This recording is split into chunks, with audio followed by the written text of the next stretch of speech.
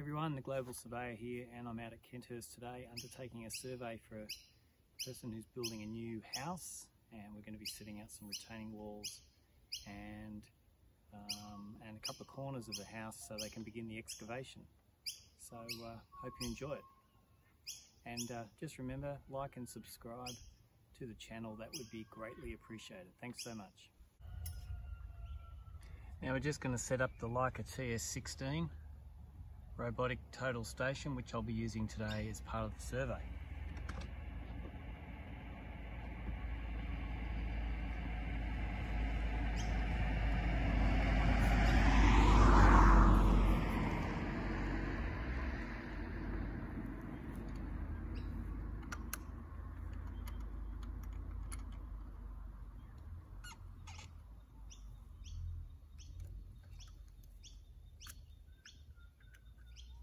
Always good to have a spare battery charged.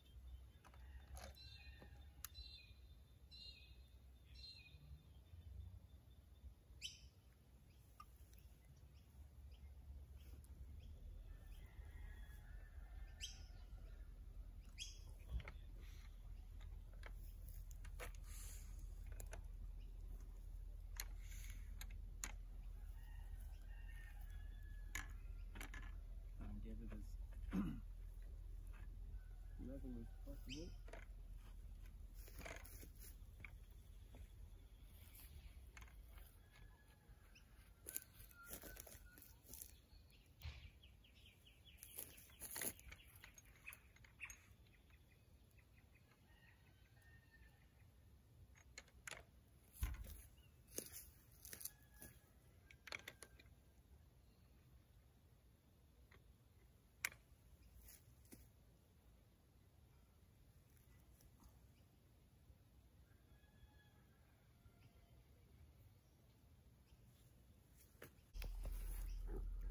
See, there's the electronic bubble, nice and level, and there's a pill bubble there.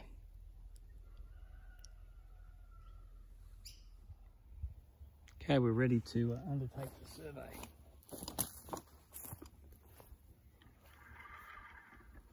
Do a resection.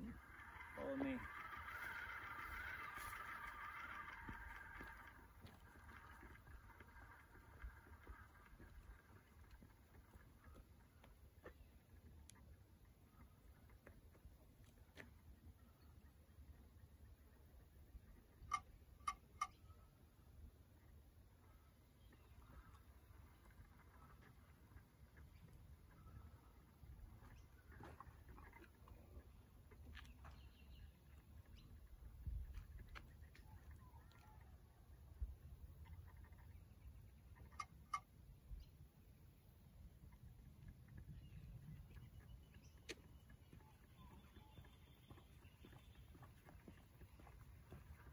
Benchmark for today's survey is this nail in the curb.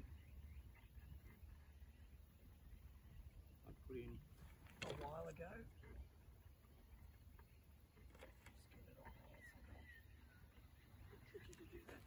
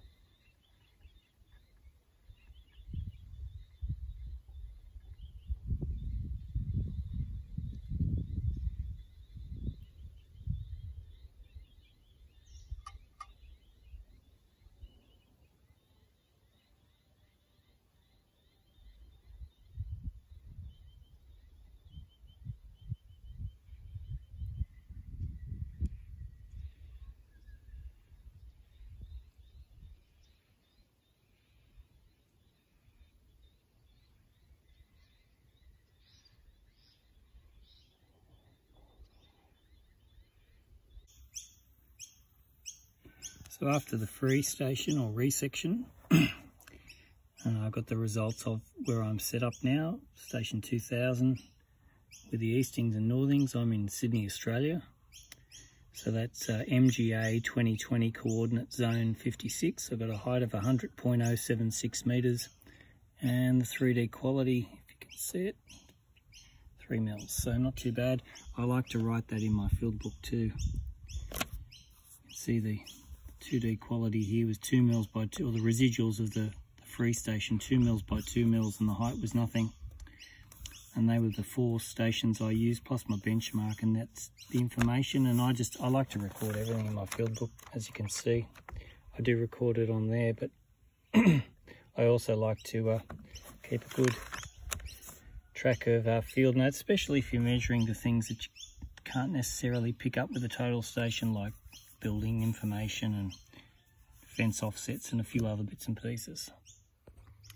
So initially what I like to do is just quickly stake out the corner and put an X marks a spot on the ground. That's the quickest way. Once I know where that is, I can then decide what sort of offset mark I'm going to use. In this case, I think just a couple of meters to the corner of this retaining wall. Okay, now we're going to go put some pegs in the ground.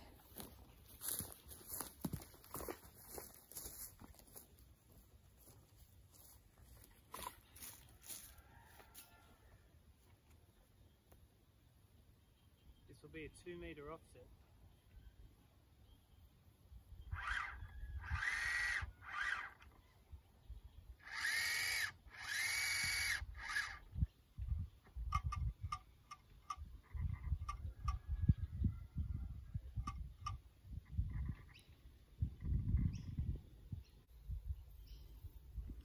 Okay, so we've finished the survey now, and as you can see, I've got a peg here, got a height, giving it a height.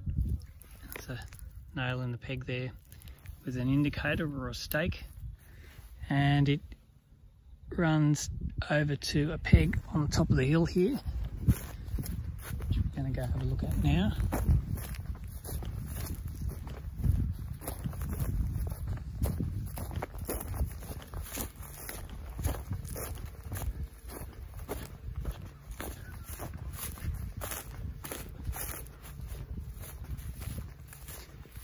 See, 2 meters, it's a reference point, 2 meters to the end of the retaining wall, and another retaining wall down the bottom here, as you can see.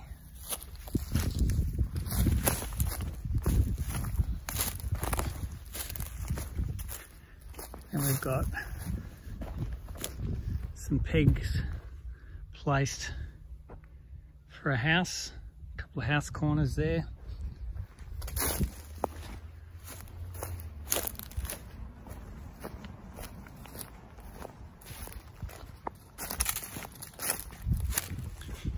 This is the Australian bush for anyone who's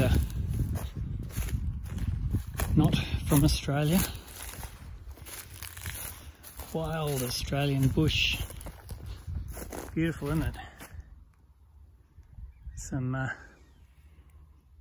yellow bloodwood trees here and ordinary bloodwood. Bloodwood you can see because they've got, looks like they're bleeding to a certain extent. And got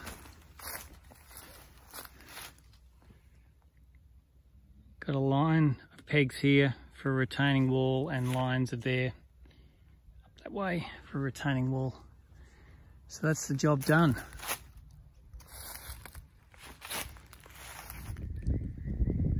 And hopefully you can see the crosshairs are positioned on the little V that I had on the pole. And I've just double checked my azimuth to make sure that everything is okay. And it is, which means I can pack up and go home. Well, that's a wrap, everyone. Thanks so much for watching. I hope you enjoyed the video. I'm going to head back to the office now, and tomorrow I'll draw the client a sketch showing the pegs that I've placed and that will enable the civil contractor to come out here and start constructing the retaining walls and getting the building pad ready for the builders. Thanks so much again. Please like the video and subscribe to the Global Surveyor. I am the Global Surveyor, and I hope you have a fantastic day. See you next time. Bye.